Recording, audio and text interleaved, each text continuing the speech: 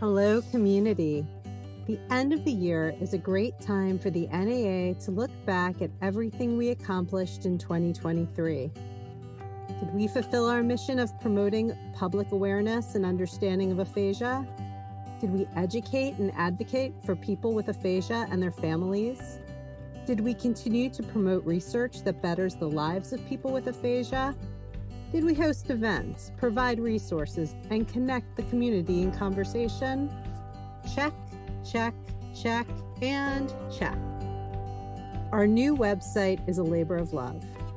We took your feedback and the needs of our service providers and spent many months improving the site.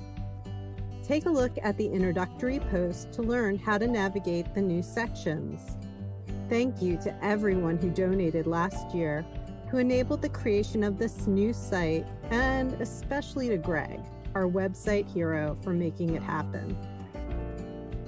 We moved Night of Aphasia Arts from the fall to its permanent home in early March. This beloved event takes months of planning, and we could not do it without your 27 performances, 101 pieces of visual art, or 19 poems in our poetry booklet, not to mention the hundreds of people who watched and celebrated the accomplishments of our aphasia artists. We will open submissions for Night of Aphasia Arts 2024 in December. We continue to host monthly online expert discussions. We held a special Ask the Expert with former Congresswoman Gabrielle Giffords and her speech-language pathologist Dr. Fabine Hirsch-Cruz. They joined NAA President Darlene Williamson for a conversation about life with aphasia. About 600 people joined us on Zoom or via the YouTube live stream, and hundreds more watched one of the recordings. We learned so much from Gabby and Fabi. Aphasia was often in the news, whether following John Fetterman as he helped the world understand how simple accommodations can keep people with a communication challenge in the workplace, or Bruce Willis's family's continual spotlight on primary progressive aphasia and its impact on the whole family.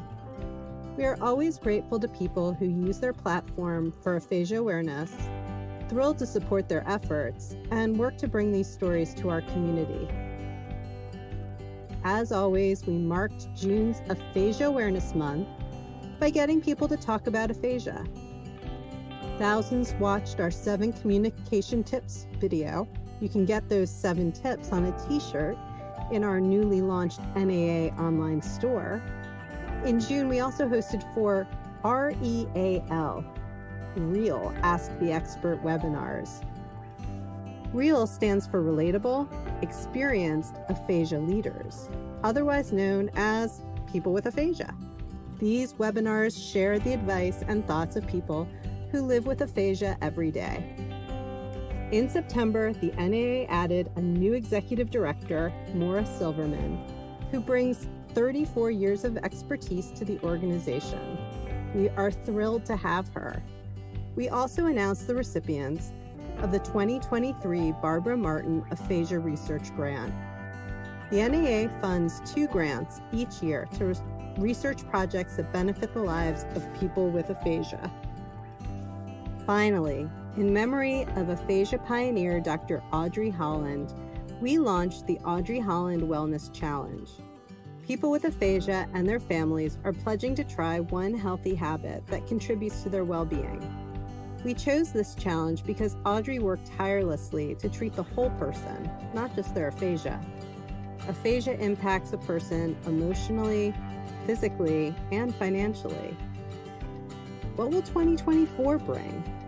We will continue to provide resources for people with aphasia and caregivers to improve their lives, whether helping people navigate local resources that financially support people with aphasia, providing helpful communication hints and activities for use at home, suggesting ideas caregivers can use to take care of themselves while they take care of others, or connecting you to other people in the community to address the loneliness epidemic.